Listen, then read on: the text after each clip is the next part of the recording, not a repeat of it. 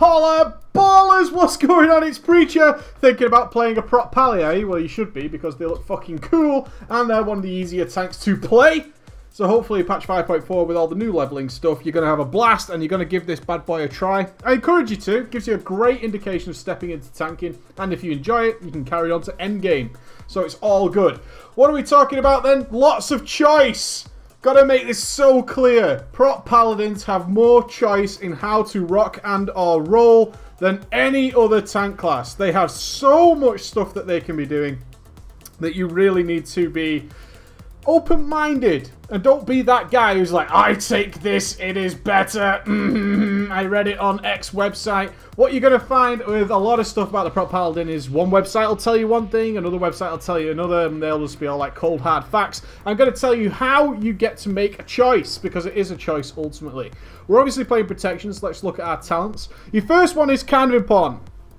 Movement speed is crucial to a tank, because the faster you get to the mobs, the faster you start tanking them, the quicker you're there before the DPSs, the better time you're going to have with things like aggro and getting positioned and all that kind of good stuff I've talked about in my other videos. Now, each talent here has a purpose. So speed of light is great. If I have to get from here to way over there somewhere really quick to pick up some emergency ads, or perhaps somebody has pulled something from miles away, I need to get my ass over there. Speed of light, 70% movement speed increase, that's going to fit that job nicely. Long Arm of the Law also has something to be said from it. Casting a Judgment, getting that little boost to get there quickly. Of course, to be in Judgment range means you have to be pretty close and you have to be lagging behind a little bit. You've got to be like there and trying to rush over. So I tend to find Long Arm of the Law is kind of cool, but not amazing. I personally love Pursuit of Justice. I love the passive, constant movement speed increase. I'm pretty good at managing my holy power. Others of you might not be. And as such, what you need to be aware of is that when you pop things, have things like Pursuit of Justice, it is all down to your control over that particular ability. So Pursuit of Justice is my recommendation. I really like it. We have tons and tons of holy power flooding in as a prop pally. As such, I really like this one, but Speed of Light certainly has its opportunities to be great as well. This one doesn't really matter. You level 30 talents, pick whatever the fuck you want. It doesn't matter. Nobody's going to care. Now, not the same can be said for our level 45 talents. It's going to come down to Eternal Flame or Sacred Shield. I've seen the math. The math says Eternal Flame better. That's it. Now, yes. Okay, yes, it's kind of an agreeable situation. I've been playing around with both to try and get some sort of form of solid opinion. There is disadvantages and advantages to both of these. Okay, let's talk about Sacred Shield first of all, because I haven't got it selected. Therefore, many of you will just go, oh, well, he's not got it, so I'm not going to do it. Sacred Shield is free, 6-second cooldown, and actually does its job very well. Keep it up 100% of the time without any possibility of failure. You can just keep Sacred Shield up. Has a reasonable proc chance, and it's pretty damn cool. Eternal Flame. Now, the one thing to remember is Sacred Shield is an absorb effect, and Eternal Flame is a heal effect. It's effectively a heal over time. Sacred Shield and absorb.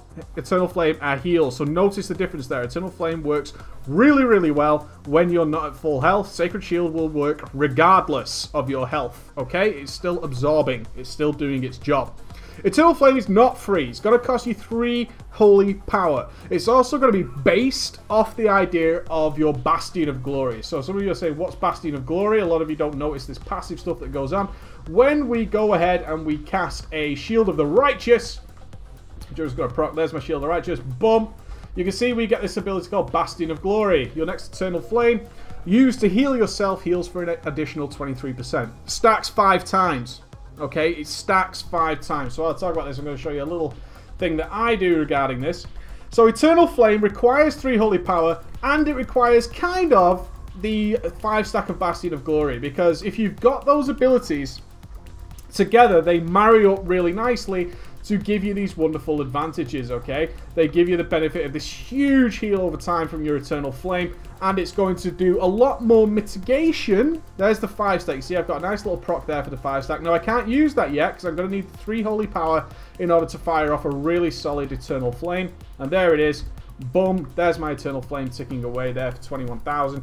It's absolutely, it does more raw numbers. So if we could say that the Absorb heals for X, Eternal Flame will heal for X+. It procs more often, which means it ticks more and more and more.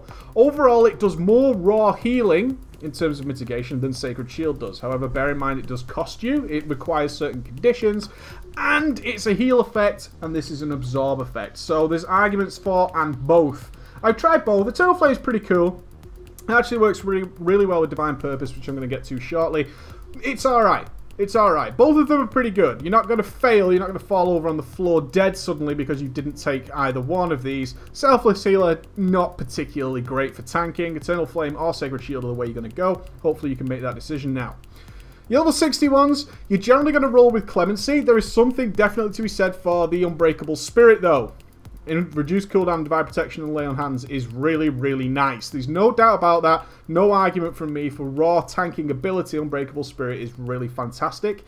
I, as my Paladin, tend to prefer a little bit of a supportive role, which is again why talents are a choice. And when I'm doing stuff, I generally do, while I'm doing guides and stuff, I tend to do a lot of LFR so I can get some nice quick footage for you guys. As such, I run into crazy motherfuckers who need a little bit of help. They need a hand of protection every now and again. They need that blessing of freedom. They get stuck in sand traps, they're derping around, all that kind of stuff. Therefore, Clemency, I absolutely adore it. I really adore it, is that I can help out multiple people on multiple occasions. But there's also Unbreakable Spirit there if you're raw tanking, you're doing your progression, all that kind of stuff, and you're just worried about your ass not dying. Kind of important. Level 75...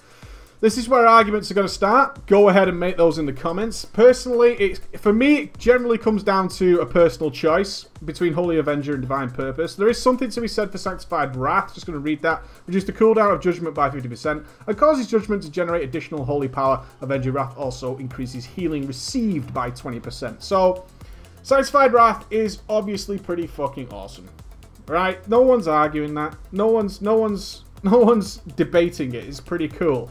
Holy Avenger, though, lines up really nicely with our other abilities, and as such, it allows us to put out tremendous amounts of threat and or DPS, depending on how you're looking at it, on demand. We have no trouble generating many Holy Powers. We have lots of Holy Power generating abilities as prot. As such, it translates into a lot of big bursty damage and a lot of big bursty tanking mitigation.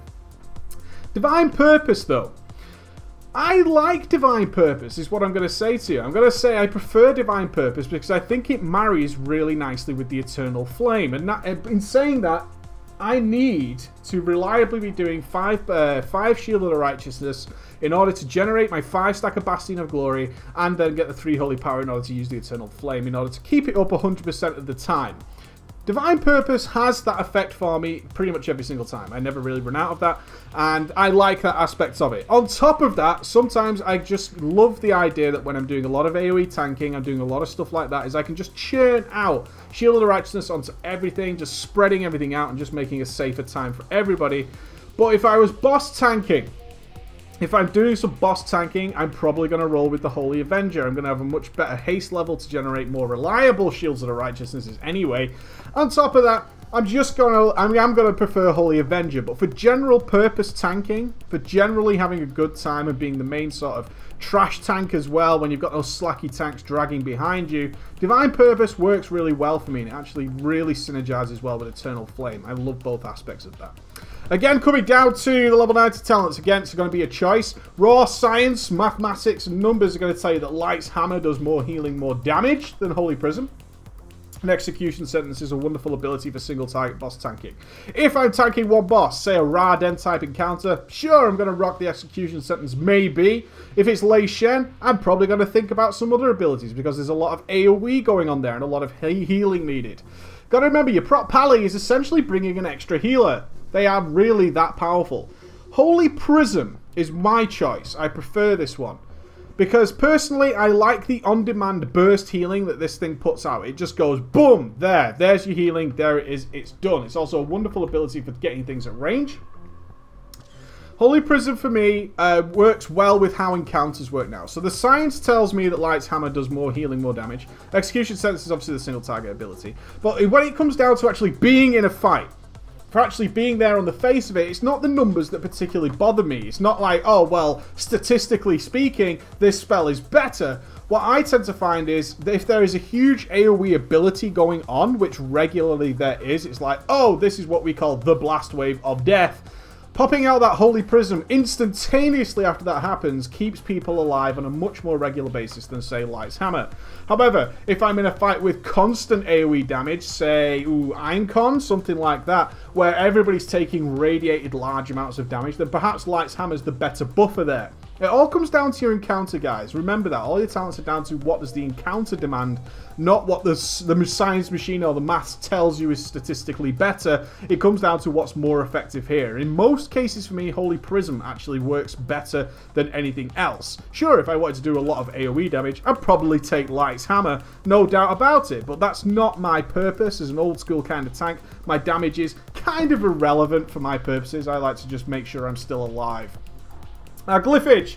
Remember, as glyphs, again, with the prop pally, it's unlike a lot of classes. Our glyphs are really good. It's really, really good. Alabaster Shield is generally your go-to. It's unlikely you're going to be swapping this bastard out. Your successful blocks increase the damage of your next Shield of the Righteous by 10%. Stacking 3 times. Wonderful. Divine Purpose can fuck that over on occasion. Be aware of that. Then it comes down to the others. This is going to be your most swapped glyph of all time, the Glyph of Divine Protection. It removes a portion of the magical damage reduction and adds some physical. Now, every single fight, this is where your Tome of the Clear Minds are going to go. Fight on fight basis, you're probably going to be swapping Glyph of Divine Protection. Because there's just occasions when there is some nasty magical attack, and then some occasions which there are nasty physical attacks, in which case you need to pick and choose your glyph.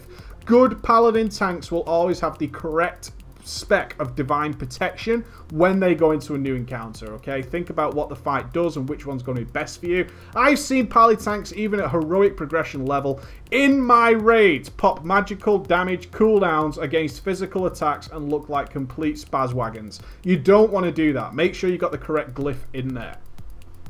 This is your choice glyph. This is the one that's like, I can pick and choose a little bit. Glyph of the Battle Healer was kind of nerfed away. We're going to be rolling Seal of Insight for most of our tanking time. That's cool. I have found on many occasions that the healing from Glyph of the Battle Healer on the raid is as significant as actually bringing another healer. Now, that is not always going to be the case. Do not make that mistake. But still, there's a tremendous amount of healing that comes from this glyph, and it's so supportive, depending, again, on the encounter. Are you going to be regularly healing people that are around you? If so, Glyph of the Battle Healer is pretty tremendous. It really is. But as I said, we have a lot of choices in here. One of the main ones that a lot of people like to roll with them, you're going to be swapping a lot, is Glyph of Focus Shield.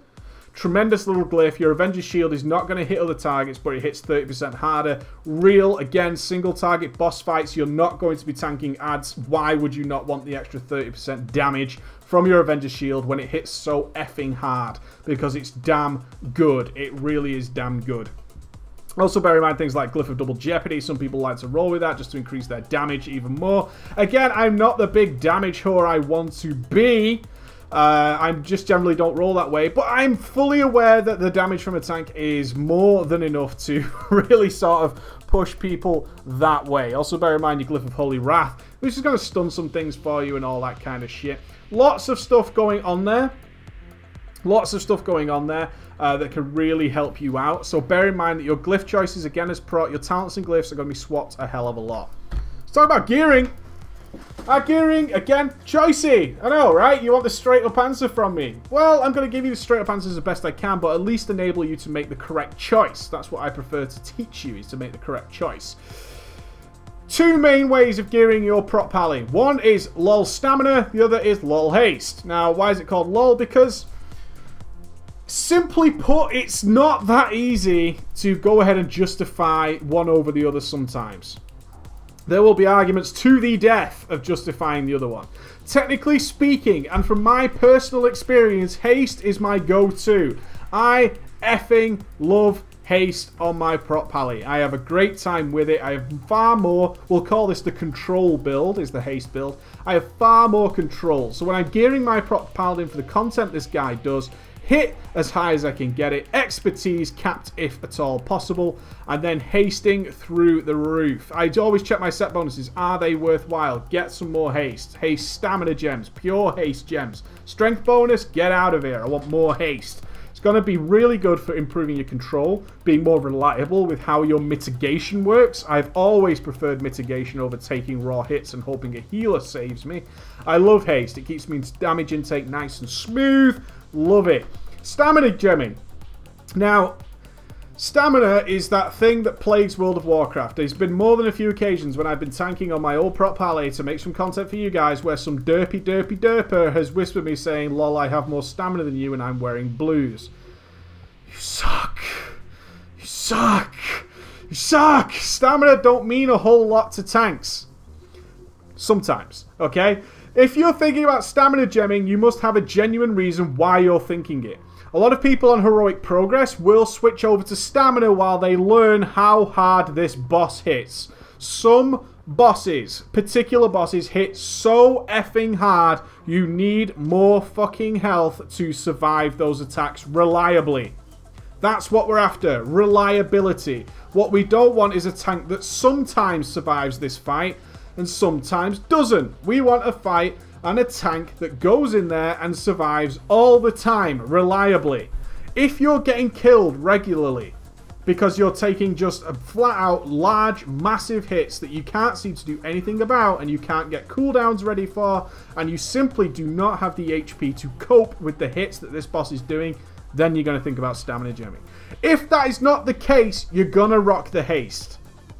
You're going to rock the haste. If that is not the case, you're going to get the haste, okay? You're going to be reforging away your parry and your dodge, all those traditional tank stats, and if you're not sure why, parry and dodge cause this to happen. Parry, parry, dodge, parry, dodge. Oh, I got hit and now my health's disappeared. That causes healers to spam expensive heals, causes them to blow cooldowns at the wrong time. A lot of avoidance used to be cool until we realized how awesome smooth damage intake is.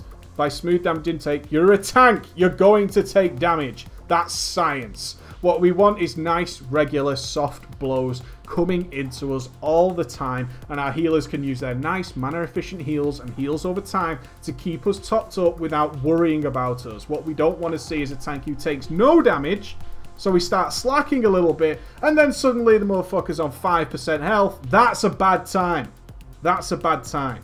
So you're going to go with haste or stamina, okay? Haste, generally, in nearly all cases, unless you are doing some sort of heroic progression, which is a boss that you're just not sure about, you're going to be taking haste. It's just flat out better for mitigation and control. Stamina has its place.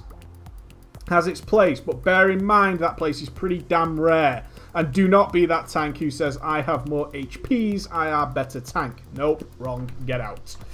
In terms of rotation, I recommend a couple of add-ons. I use Tell Me When for tanking, and as you can see, I set it up so my priority list is from left to right. Makes it damn easy. Prop Pally tanking is one of the most trivial experiences in the entire universe. It is. I know a lot of Prop Pallies will be like, well, I put a lot of work into it. Well, good for you, but it's still trivially easy. You're basically going to be pressing whatever generates holy power on cooldown and then working through the rest of your list. Remember, Shield of the Righteous is off the global cooldown, which means you don't stop pressing other things to press Shield of the Righteous. You're going to be working through your rotation, keep an eye on your cooldowns, and it really is as simple as this. The choice you need to make as a prop paladin when tanking is, am I tanking more than 3 mobs? If tanking more than 3 mobs, you will not use Crusader Strike, you will use Hammer of the Righteous. And that is it! That is all it is. That is the only choice you have to make. In every other situation, it remains exactly the same. So if I'm tanking 3 mobs, I'm just going to put Crusader Strike on all of them. It's more effective. GG. If I'm up to 4 mobs, I'm going to swap that Crusader Strike for Hammer of the Righteous.